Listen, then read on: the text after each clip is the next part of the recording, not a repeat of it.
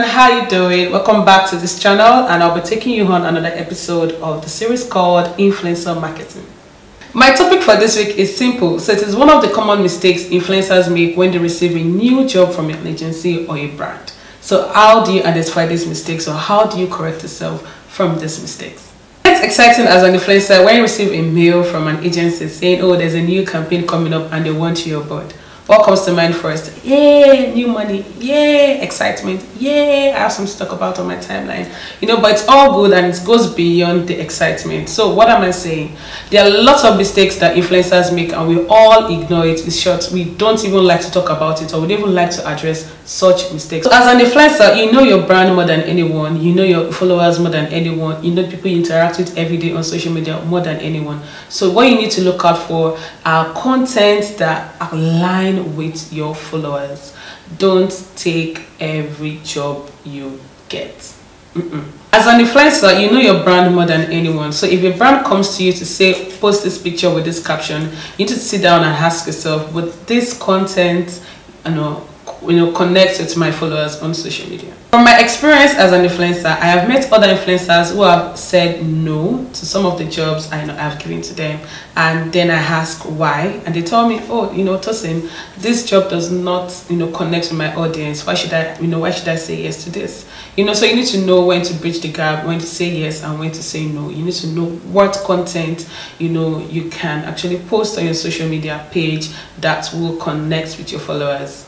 Some brands and agencies find it very annoying when influencers tell them no to their campaign, and then they ask the question why.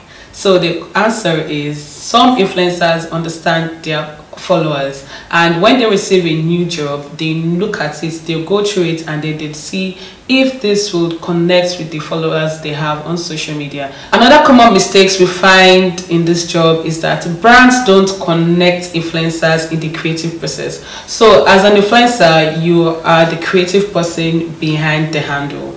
You are the person who knows what to type at what time, and you know what to say at what time. So for some campaigns that if a brand bring influencers on, they don't take them through the creative process. So for brands and agencies, they have their meeting, they sit down and they go through the campaign in their office, and when it's time for the campaign to break, then they bring in the influencers and then they rush them with the job. So, and as an influencer, once you get the job, you're thinking, what am I going to do? What am I going to say? How am I going to put this out on social media? How am I going to pass this across to my followers? How are they going to connect with this? And these are all the questions that we ask ourselves most times when we receive new jobs from agencies. So this is one of the mistakes a lot of agencies make. This is one of the mistakes a lot of brands make. They don't include influencers in the creative process, and they need to include influencers in their creative process. This is very important, guys. If you need a campaign to be very successful on social media, you need to make sure that you are connected with the influencers. It is very, very important. You don't just give them a campaign and then you say, okay, start, and then make it trend. They make it trend, and the third day nothing is happening. No communication, no email, no text message, no WhatsApp message, no SMS. I'm just saying, basically what I'm trying to say is that brands and agencies should make sure that they put the influencers throughout the campaign, not just at the beginning and at the end of the campaign, throughout, so that there can be a connection when they're actually putting out their messages on social media. A campaign does not just end at likes, shares and comments. You also need to look at your insights, you need to look at your impressions, you need to look at the number of accounts reached. This is one of the key things people they fail at this point, because they don't look into their data. They don't check how far they've gone in a particular campaign, which is very, very important. So you guys need to take note of this. Very important as an influencer to do a recap on a particular campaign you just ended. So this would then give your followers a reminder of, oh, this person did this campaign, oh, this person talked about this, oh, this person talked about this event. It is very, very important. Have captions like what you missed, recap, what you missed last night, etc, etc. It goes on, and this will actually help your page look brand new and also give your followers a refreshed memory.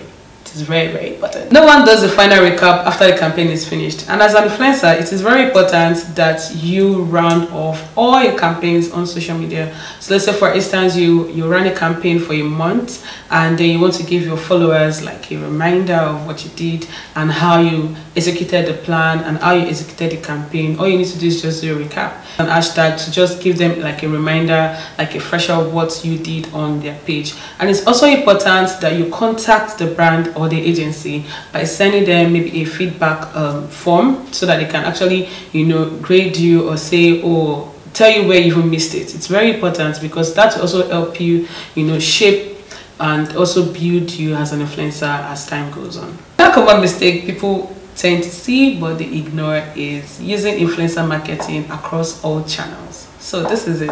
Not all platforms are good for all campaigns. You know, a common mistake influencers and brands make, I am laughing because it's very funny, is that everybody wants magic. They all want magic. Abracadabra. Let's make magic. Let's get results. It is not just like that. It does not work that way. It does not work that way. You know, so people expect so much. They expect that you, as an influencer, you need to create magic like overnight. It takes time. As an influencer, it takes a lot of creativity and time, you know, to, you know, give particular results or to give certain results. So you need to give us time, or you need to give influencers time to make sure that they deliver the job well. Another common mistake is neglecting to use analytics to measure performance on social media. Data is key. You need to know and see your performance. It is very, very good. When you're running a campaign on social media, this is what you show your clients. This is what you tell them. Oh, when I published this post, I got total number of reposts, I got this total number of likes, I got this total number of retweets, I got this total number of shares. It will help them. It will help the agency, you know, understand that, okay, this on this platform, this particular content is working. You know, and I did mention earlier, not all campaigns are good for all platforms, so you need to understand a particular campaign that can actually fly on a particular channel. So please don't neglect to use your analytics. You have the Google Analytics, you have the Instagram Analytics, you have the Facebook Analytics, you have the Twitter Analytics. It's a lot.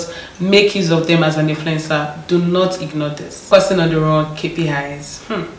This can be very tough. It can be very, very tough, but this is it. You need to make sure that you're doing it right. You need to make sure that you have your KPIs, you know, checked. You know, so it is very, very, very, very, very important. Please, please, please focus on the right KPIs and not the wrong ones. One of the common mistakes influencers make is forgetting to put the CTA at the end of every caption. It is very important. So the meaning of CTA is call to action. So this will then help you connect and communicate with your followers. For instance, you have a post published and then you just have it from A to Z. So you have it from A to B and you don't have C behind it. You need to put C call to action. I didn't plan that. It just happened. Another common mistake we all tend to see and ignore on social media is misunderstanding the influencer's marketing practice.